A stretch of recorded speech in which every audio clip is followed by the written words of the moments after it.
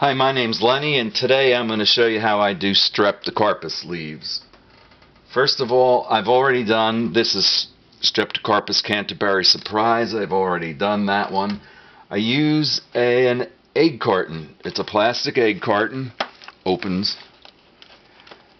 like this. One of the reasons I put the black mark on this edge is so that I know which side of the carton opens.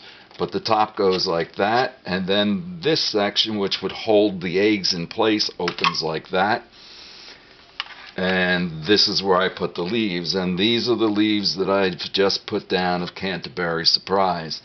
Now once the leaves are down and the lids are closed up like this, I make sure, and you probably can't see it, but right here I've written Canterbury Surprise, February 2nd, 2011. So I know when that was put down. Now the perlite that I put my leaves in straight perlite, and the perlite that you see here is saved from other leaves that I've put down. I've heard it said by others, and I kind of think it's true, that leaves, when they go and they start to reproduce, put out babies, they kind of produce their own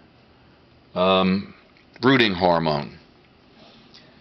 So I reuse the perlite over and over. Now this is a Streptocarpus white ice. I want to take this leaf out. There's a new growth growing right in under there, and I don't want to have it crowded in there, so I'm going to take this leaf out. But there are a few buds in there, so what I'm going to do is I'm going to cut about 3 inches or less above that bud and remove the leaf like that. Those buds will still come up and open, and you won't even know it's gone. Let me just slide this out of the way. I then turn the leaf over and cut down the midrib.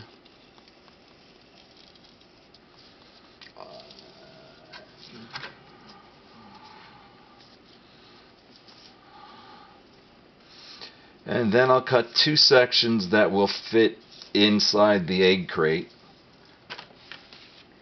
like that. Okay, I'm going to use my sucker plucker and just make a little trough in there.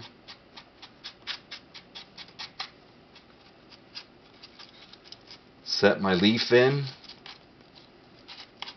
Pack that perlite in the back a little bit. And as you can see, the leaf is sitting there maybe 1/8 of an inch.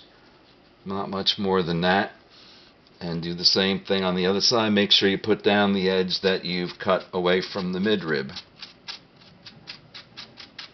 Make your little trough, sit the leaf down in there, back it up a little bit, and bring perlite up into the front of it.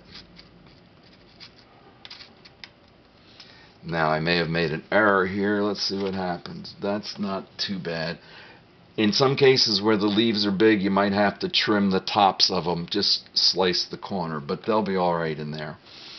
The perlite's already a little damp. Over the course of time while you're waiting, you might want to check it once in a while. Put a few drops of water in there, and then write down what the plan is. This is white ice, and we put this down on February the 2nd, 2011.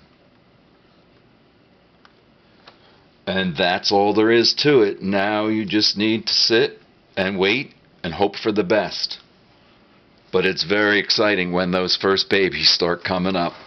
Okay, thank you.